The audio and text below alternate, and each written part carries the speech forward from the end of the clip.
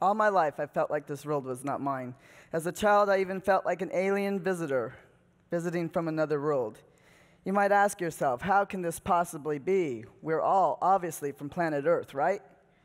Well, my explanation is rather simple. You see, I was taught as a child that only typical girls and boys are allowed to exist, and that we are all defined by our birth certificates. I was given a clear message that if I did not abide to these rules, that I'd become an outcast, that my mere existence had become too controversial. I would later find out that I'm sadly not alone in feeling subhuman and like an alien visitor. There are many among us. My body, my experience, my culture is very different than most of yours. I simply ask that you listen with care, open up your heart, and open up your mind, and learn about how I became an intersex man. I was born into a body that did not conform to the ideals of what Earth claims creates a male or a female body. That's because I was born intersex. The United Nations statistic indicates that 1.7% of the world population is born intersex. If the world population is currently at 7.6 billion people, this would mean that 129 million people are born intersex. This means we're as common as people with red hair. We used to be called hermaphrodites. We have walked among you since the first humans have walked the earth. It wouldn't be until the late 1800s that the medical complex creates sex being only male and female. And at our birth, we'd now only be given two choices. Let me explain two terms for you here. An endosex person has sex characteristics that are typical for a female or male body. In contrast, an intersex person has chromosomes, genitals, hormones, and a reproductive system that are a mix of both in some way. XX typically creates a female body, and XY typically creates a male body. However, that's only part of the story. With some intersex variations, XX can now create an intersex male, and XY can create an intersex female. There are many ways an intersex person could be born intersex. To me, gender is a personal thing and an internal feeling that I have inside of myself.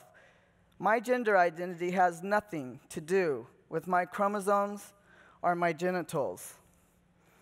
An intersex person could be any gender identity. We could be a man, a woman. We could be both or neither. We could have any sexual orientation, too. We could be straight, we could be gay, we could be bisexual, and all the other ways to describe that. We could also have any gender expression. That's the way we dress and the way we act. My intersex friend, Dr. Tiger DeVore, likes to call this our gender performance. I like to call myself an intersex, non-conforming, androgynous gay man. I also like to say that when you've met one intersex person, you've met one intersex person. If you're like most of us in your 6th grade sex education class, you're given material that showed you typical male and female anatomy. What you and I both didn't get to see were all the variations in between. So today I'm going to give you the rest of the story. This is the Prater scale, and it shows you just some of the variations that can happen between endosex female and endosex male. At my birth, there was no accurate way to document my sex, so they assigned me female. As a little child, I was sent to therapy to be taught that I was truly a girl, and my first thoughts of suicide would be at 4 years old.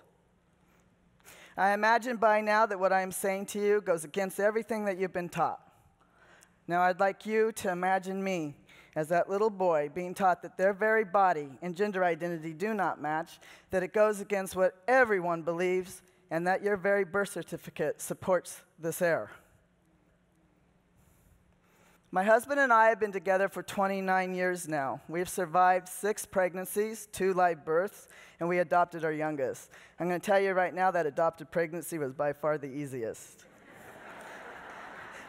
Like any typical family, we like to go to the beach, we like to feed the ducks at the park, and of course we love Pirates of the Caribbean.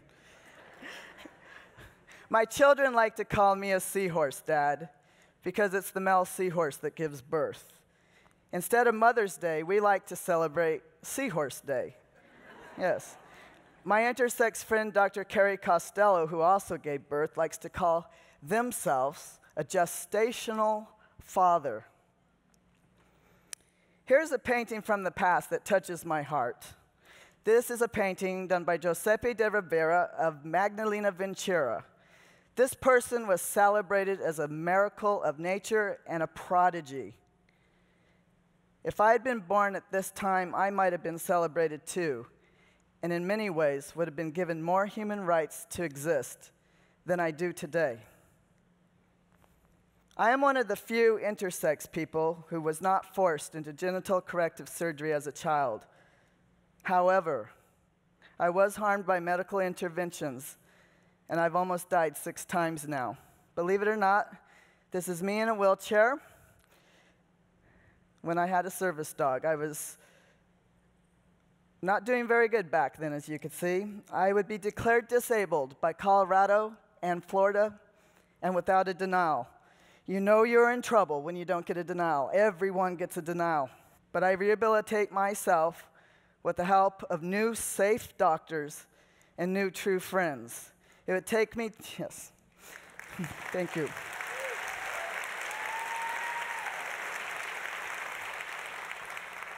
It takes me to the age of 46 years old to become who I truly am. When I emancipated my true gender identity to male, I was treated like a transgender person, and I was diagnosed with gender dysphoria when I don't have gender dysphoria. You see, I don't feel like I'm in the wrong body. But as you can imagine by now, I do feel like I'm on the wrong planet. I would like to call this instead cultural dysphoria. Everything changed for me and my family when I emancipated my true gender identity. We faced prejudice. We were unwelcomed by our church. We had problems finding safe doctors. I was unfriended by countless friends. And we were abandoned by most of our family. I had to learn to erase the bad things I'd been called all my life. My 3 intersex friends, Dr. Tiger DeVore, Brian, and Pigeon Pagonis, were violated in a different way than me, with the 4 top intersex corrective surgeries being surgeries to create a boy that can stand to pee, surgeries that amputate or cut down the size of a clitoris that's deemed too big, surgeries that deal with a penis that's supposedly too small, removing gonads, testicles, or ovaries that supposedly don't belong. All 3 of my friends were violated as non-consenting children to these surgeries. Tiger DeVore is up to 27 surgeries, correcting the mistakes that doctors have made when he never needed surgery at all. His first surgery starting in infancy. All 3 of my friends now wish they had the genitals they were born with. If this isn't bad enough, some genetic experts now suggest that an intersex fetus be aborted or that the intersex child be sterilized. I would say that's a pretty good argument for eugenics and genocide.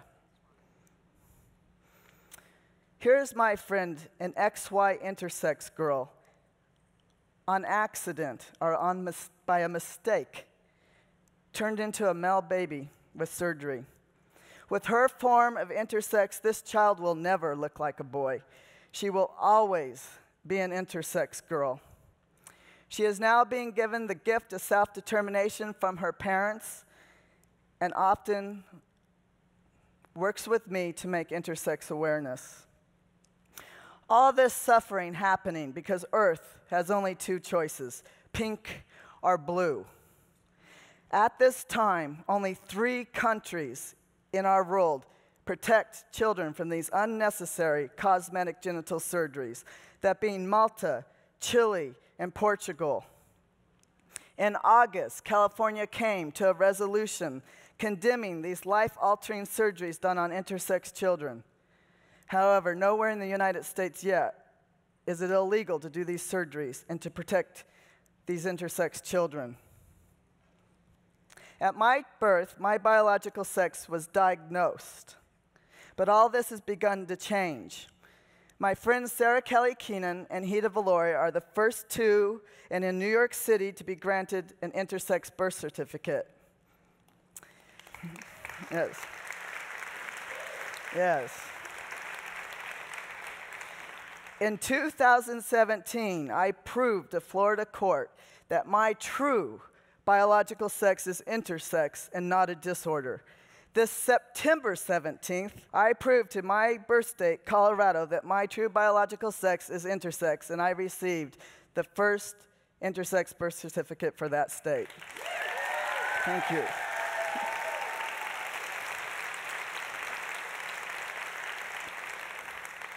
Now every child in Colorado and every intersex child and every intersex adult can now have this option if they want it.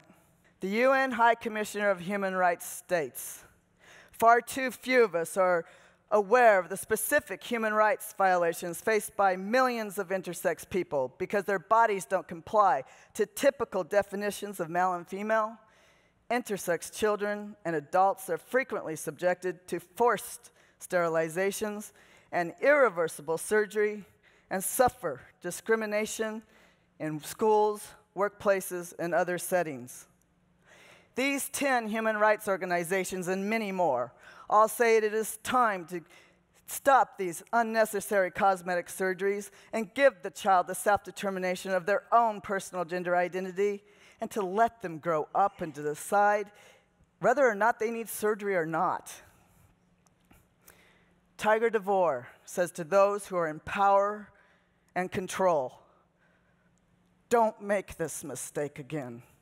Don't do this to some innocent child. Don't take from them what doesn't need to be taken from them. This is our future, that our intersex births be celebrated again. This is our future, that my world becomes your world, and that your world can now become our world. That what's between the legs stops being the determining factor of our gender identity, whom we should love, and how we should all dress. That each and every one of us gets the self-determination over our own gender identity, and that we can all become free and equal. This is our future, that this gender binary ideal end. That the truth be told now. No one should feel like they don't belong to their own world. Help us end cultural dysphoria. We exist. We are real, and yes, we are human.